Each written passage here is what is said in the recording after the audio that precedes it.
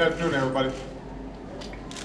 Today, I authorized the Armed Forces of the United States to begin a limited military action in Libya in support of an international effort to protect Libyan civilians.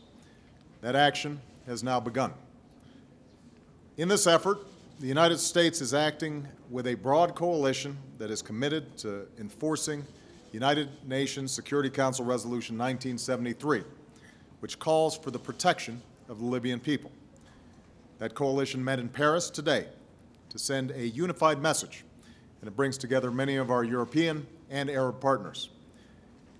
This is not an outcome that the United States or any of our partners sought.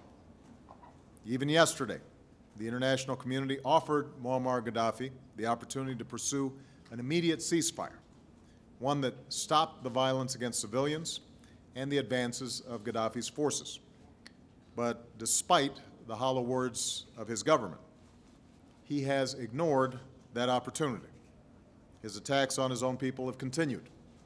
His forces have been on the move, and the danger faced by the people of Libya has grown.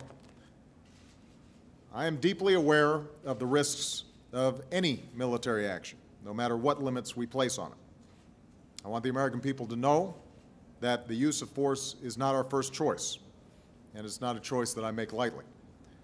But we cannot stand idly by when a tyrant tells his people that there will be no mercy, and his forces step up their assaults on cities like Benghazi and Misrata, where innocent men and women face brutality and death at the hands of their own government.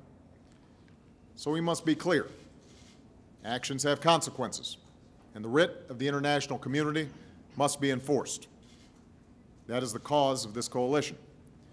As a part of this effort, the United States will contribute our unique capabilities at the front end of the mission to protect Libyan civilians and to enable the enforcement of a no-fly zone that will be led by our international partners.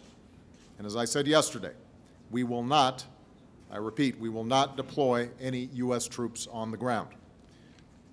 As Commander-in-Chief, I have great confidence in the men and women of our military who will carry out this mission. They carry with them the respect of a grateful nation. I'm also proud that we are acting as part of a coalition that includes close allies and partners who are prepared to meet their responsibility to protect the people of Libya and uphold the mandate of the international community. I've acted after consulting with my national security team and Republican and Democratic leaders of Congress.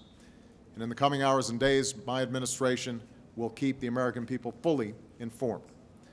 But make no mistake, today we are part of a broad coalition, we are answering the calls of a threatened people, and we are acting in the interests of the United States and the world.